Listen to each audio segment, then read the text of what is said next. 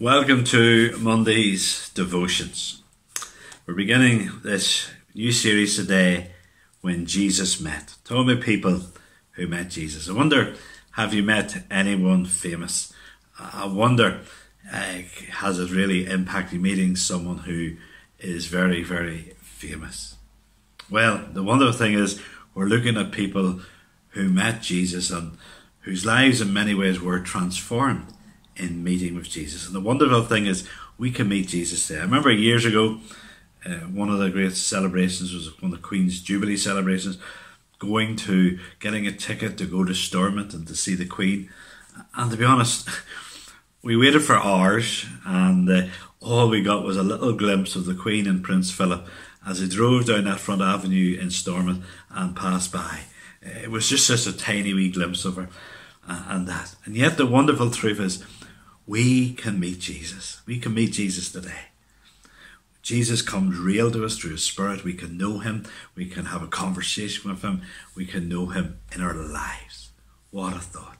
So we're not just thinking of something that's happened thousands of years ago in these encounters. We're thinking of encounters that can happen between us and Jesus today. How wonderful that is. The first person we're going to think about is when Jesus met Nathaniel. And we turn here to John's Gospel, chapter 1 and verse 43. And it says, "The next day Jesus decided to go to Galilee. He found Philip and said to him, 'Follow me.' Now Philip was from Bethsaida, the city of Andrew and Peter. Philip found Nathaniel and said to him, 'We have found him of whom Moses in the law and also the prophets wrote, Jesus of Nazareth, the son of Joseph.' Nathanael said to him, 'Can anything good come out of Nazareth?' Philip said to him, 'Come and see.' Jesus saw Nathanael coming towards him and said of him, 'Behold, an Israelite indeed, in whom there is no deceit.' Nathanael said to him, 'How do you know me?' Jesus answered him, 'Before Philip called you, when you were under the fig tree, I saw you.' Nathanael answered him, 'Rabbi, you are the Son of God, you are the King of Israel.' Jesus answered him, 'Because I said to you, I saw you under the fig tree, do you believe? You will see greater things than these.' And he said to him, 'Truly, truly, I say to you, you will see heaven open, and the angels of God ascending and descending on the Son of Man.'" Amen. Now, Nathaniel was a very upright character. He was a man who was, as it appears from this, a very serious and devoted Jew, a very devout Israelite. Also, he seems to be a fairly sceptical character. And so, when Philip has come and encountered Jesus and Nathaniel hears this report from Philip, he just can't believe it, particularly when Philip tells him that Jesus has come from Nazareth. Nazareth was a place with a very poor reputation. And the fact that the promised Messiah, the one who had been promised for hundreds of years, who would come to rescue God's people, that he would come from a really terrible and pitiful place like Nazareth. Nathaniel's response is basically, "Get real. Can anything good come from there?" He's dismissing it. But Philip is very wise here. Philip, his brother, he's very clever. He doesn't argue. He just says, "Come and see. Let's investigate. Let's have a wee think about this." And so Nathaniel is encouraged to investigate. And that's one of the things we should do to people and even ourselves.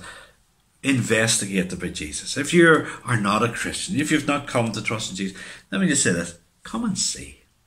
How do you come and see? Open up the Gospels, or John's Gospel or Mark's Gospel. Just read about this Jesus. Come and see. If he is the Son of God, if he is the only one who can save us from our sin, the only one who can bring us out, surely you want to know. Come and see. Investigate this Jesus. Now, when Jesus comes to him and meets with Nathanael, Jesus says to him, "Behold, an Israelite indeed, in whom there's no deceit." So he's speaking of his high character. And Nathanael says, "How do you know me?" And Jesus says, I saw you when Philip spoke to you when you were under the fig tree. And now Nathaniel is amazed. He's so amazed that you're the Son of God, he says. He says that indeed you're the King of Israel. He's totally bought over. And Jesus says, what? Because I could say, I saw you on the fig tree, that has convinced you? You ain't seen nothing yet, as the expression goes. You're going to see far greater things than this, Nathaniel. And he speaks about he would see heaven opened and the angels of God ascending and descending on the Son of Man. That's strange language, isn't it? It takes us back to the story of Jacob. And you remember Jacob at Bethel? He had that vision when he was running for his life, and a vision of this ladder between heaven and earth in which angels would ascend and descend. And what Jesus is saying to Nathaniel, I am the ladder. I am the one who brings the blessing of heaven down to earth. I am the one who brings the sinners of earth to heaven. So, don't be impressed, Nathaniel, like I could say I saw you on the fig tree. Be impressed by this. I am the bridge between heaven and earth. I'm the one you need to trust in to bring the blessing of heaven down and to bring you up to heaven one day. That's what you need to focus on. Not just the fact that I could say things about you. And you know, do you see Jesus as this ladder? Do you see Jesus as this bridge between heaven and earth? Do you see Jesus as the only one who is the way, the truth and the life? No one comes to the Father except through him. This is why you have to come and see and come and believe. Amen.